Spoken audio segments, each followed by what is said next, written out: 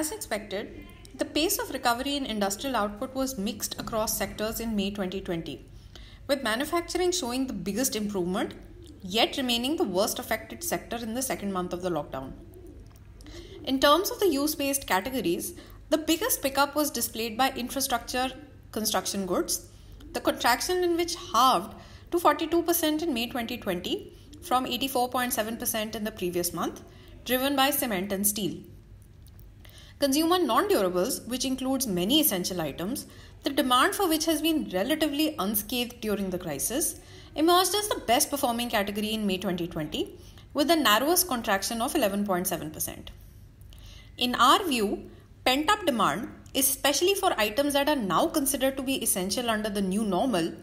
would lead to a temporary uptick in production and sales of certain categories of small to mid-ticket consumer durables in the initial unlock period, which may not sustain subsequently. Primary goods, which had been relatively less affected by the lockdown, recorded the smallest improvement in May 2020, with the pace of contraction narrowing only to 20% from 26.6% in April. Going ahead, we expect an uneven recovery to have continued in June 2020, with the overall IIP likely to record a contraction of 15 to 20% in that month.